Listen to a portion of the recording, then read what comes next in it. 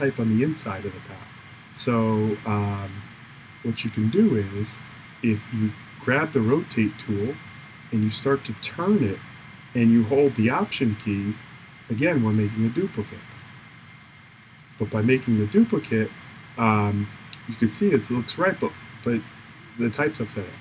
And so even though we went around this axis point, which is fine, it legibly isn't what we want. So what you do is you click on that tool, the direct select tool actually, and you can grab any one of these things and you can start to pull them. So look, now if I grab that little anchor point underneath, now all of a sudden it went from being on the outside to the inside. So let's do it again. Here it is. Here's my direct select tool, and I grab this anchor right here, and you see that the cursor changed, and all I do is just pull it inside. And now all of a sudden the text is on the inside of that path. So if I grab that, and I grab the scale tool and I hold shift, now, and I can eyeball it. I mean, if I match the curves to the curves on the other one, I make the line up here match the line down there. Now all of a sudden the same anchor point, and if I just take the dropper tool, I can select that other path, and now look, it's actually taking the exact same font size. So I've created this new sort of path here, but by clicking on here, I've duplicated it so we have the exact same type. So now if you click off, all of a sudden, wow, these things start to look much better. So, and then because this is text, you know, we're not changing it. Sometimes you want to leave it text because maybe you want to change it later. You don't know, you know, the exact wording of the club. You know, you could type anything you want. You could say, you know, adult league. I mean, you could change it to be whatever you want. And now all of a sudden, you know, you have this really full in-depth amount of text that is editable, and you can select them both. You could sort of space them, make sure that the space on top and bottom is similar. But because they're based on similar lines and you kind of line them up correctly, they're going to feel very similar. So right now, all of a sudden you have this great sort of classic baseball look going on here.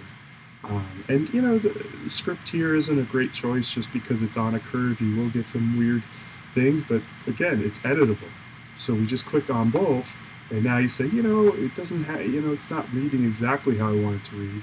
You can go and just pick a nice, simple sans serif typeface, and you know, just something basic that reads easier, and then you can play with the type size and you can bring it down. But again, it's editable text, so you can do whatever you want with it.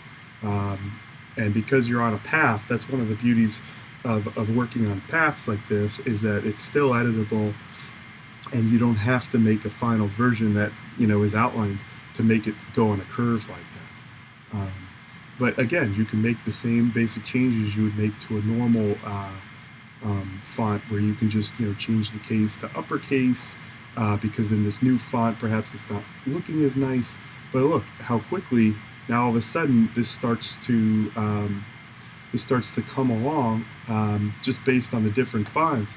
We have a nice clean looking baseball logo, and you say, all right, that's great, but what about the baseball itself? Again, you don't have to you don't have to do anything outside of Illustrator in a lot of cases. So let's select that innermost circle. We'll hold shift, we'll pull it down, just sort of looking, and I'm holding shift and option. That's going to give me a duplicate of this black circle. And now I'll just select this, I'll make it white, I'll turn off that stroke, and now I have a shape right away. And you know, and it's not going to work for everything because not everything is super simple, but it allows you to kind of create your own style. And for example, with me, I work with a lot of thick strokes, but if you start to create your own style, you know, you can start to repetitiously make different things, and it's a nice way to not have to rely on stock photography. But I work with very thick strokes, and after a while people just start to associate that with me. So look, let's go to the outline view. Here's my circle, and let's think like a baseball. So I'll pull this, I'll just guesstimate maybe a baseball would be about that wide. We'll go back to regular view, and I will change that to the stroke, and I'll say, just guesstimate, let's say 7. Relatively thick. So here's the stroke, there's no fill. We'll go Object, Path, Outline Stroke, and now we have the original ball circle, and then we have this circle. Well, if I do Object, Edit, Copy, paste in front, now I have this nice template that I can use, and I'll select this, and then there's my divide filter again. Divide tool. I'll click on it, and I will ungroup. And if I just click once and hold Shift, everything deletes, but now that circle. Now all of a sudden, I have this shape. So, all right, well that's good for the one side, but what are the other? Well, nice and easy. We go to the Reflect tool, hold Shift, and pull, and then hold Option to make a duplicate. Now I've duplicated the exact thing, but the exact opposite. So all I have to do now is, all I wanted is this black stripe anyway. I hold Shift, select the black stripe, hit Delete, and now here's my baseball. Nice and simple. And if you want to match it, you could hit Edit, Copy, paste in back. And this was 7 before, so we'll be consistent, and we'll just we'll make that white circle now black, and we'll add a 7-point stroke.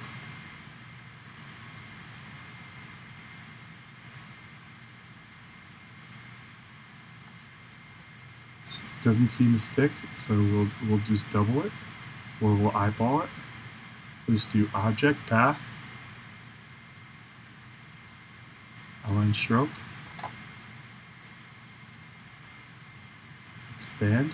So here we got a baseball, and it's not perfect, but for the purposes of what we're doing here, you don't want to be too perfect in a logo. You want to hint at most things.